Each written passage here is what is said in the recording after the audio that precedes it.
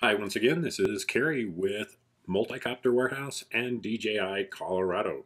And today we're going to take a look at Davinci Resolve and creating some titles. Now, this is probably one of my things I'm least impressed with in Davinci Resolve is the titles. I really like the title system that Final Cut has. The one in Premiere, so-so.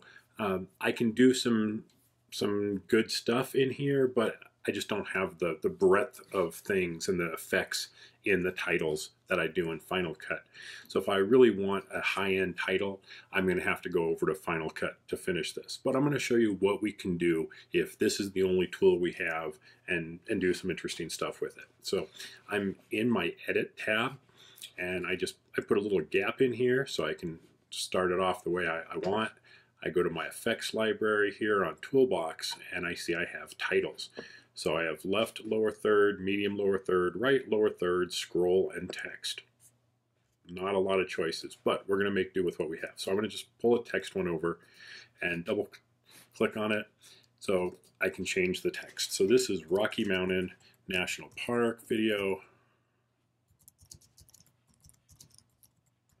No, there was no drone footage. This is all done with an Osmo. Just saying. And I can change the font. I kind of like Verdana. It's kind of clean, so we'll go with that. I can do drop shadows, strokes, backgrounds. So I can play around with the look of the text. Now, I can then go to the video tab, and I can have all the same things I can do with a piece of video. So we're going to look at this to see how we can kind of make this a little more animated of a title. So let's play this and see what it does, right?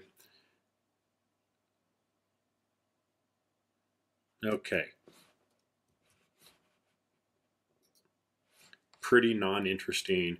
It basically is just there, and then the video pops on, and then the text goes away. So we want to make this, let's call it cleaner, right? So first thing I'm going to do on the video is I'm going to grab the little anchor at the top and pull that over. Okay.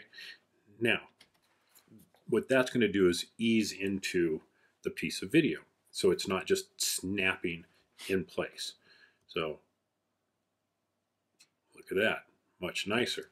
Now I could do the opposite with the title, and now we can see how that would look. So I'm going to fade in to the video while it fades out with the title. Let's take a look at that again. Remote watch the title again. We're going to fade into the video just as the text starts to fade away. So a much cleaner look than simply just plopping it on there really quick. Okay, but I'm going to do something even more fun with it. We're going to go to the inspector. I've got to have it selected, and the video, and now we can try making it a little more animated, right? So I'm going to start all the way to the left, and I'm going to find my position. So I have my X position, and I have the Y, the up and down. So I'm actually going to just pull this to where it's right off the screen and make sure that I set a keyframe there. Now, anytime I make a change to the position, it's going to create a new keyframe. So let's play it. I want to go about that long, and I want it to be centered on the screen. I want it to sit there for a few seconds.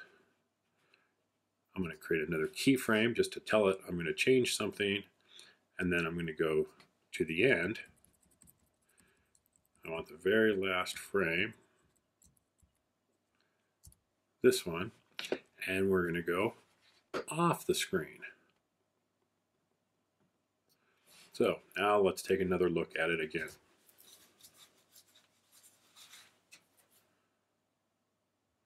So how's that for a clean look? So we can play around with zooming it in, zooming it out, pulling it, doing all kinds of things to, spinning it all the way in if we want.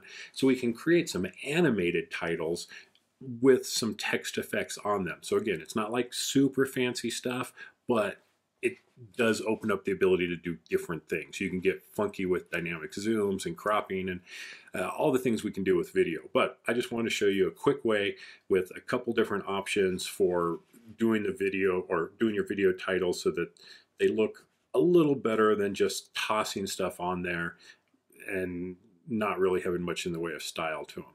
So hope you enjoyed that. This again was Kerry with Multicopter Warehouse and the DJI Colorado store. Thanks for watching. We will catch you next time. Bye-bye.